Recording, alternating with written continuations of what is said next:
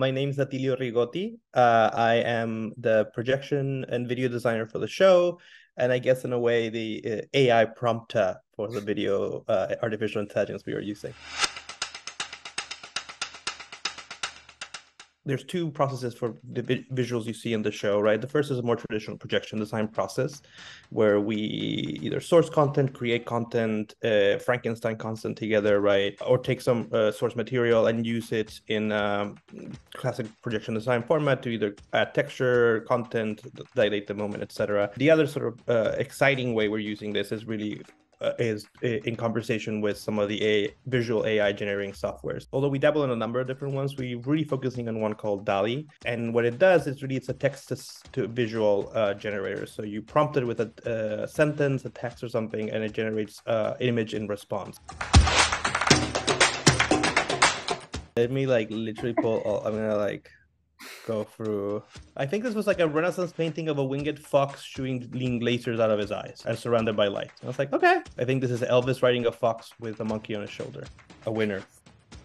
Like singing loaves of bread, sinister machines, you know what I mean? But sometimes you just get stuff that you're like, those eyes are too creepy, those mouths are merged in weird ways. And so I play a little bit of a prompter with the software, which is I push it in different directions. Like usually using modifying words like in the style of, or surrealist of, mysterious. It loves adjectives, but doesn't quite understand this. So it always does weird things with adjectives, right?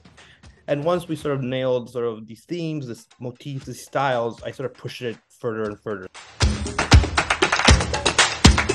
There's an interesting part of AI work right now, which is controversial, and haven't quite decided where I am on sort of that spectrum, right? But which is people call themselves prompters now, which is that they believe that the prompting of the AI software is a creative process, right? And it is part of like how you where the human being comes into it, right?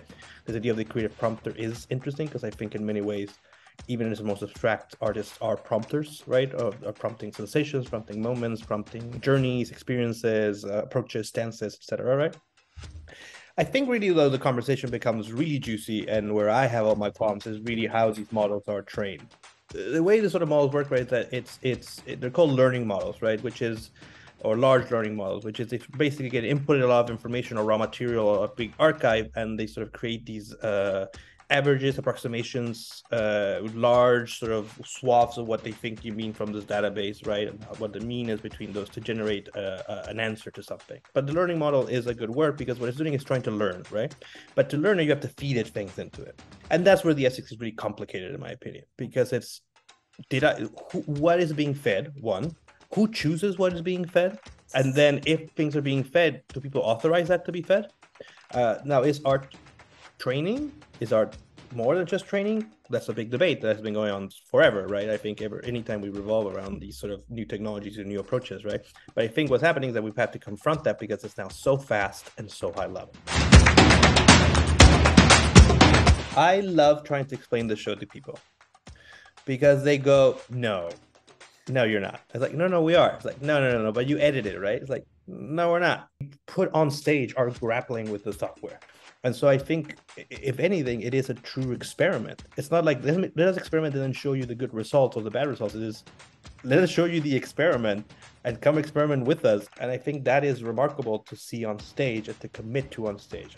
Yeah, I would love everybody to come see the show. Come see the Civilians Artificial Flavors. It's at 59 East 59, running until November 19. We are open. We are thriving. We are grappling with ChatGPT, grabbing it by its virtual horns and trying to get in different directions. And if you're lucky, I will be there mixing live, so you can welcome to come up to the booth afterwards and be like, what happened back there? And I'll be like, let me tell you, let me show you all the stuff we made that never made it in.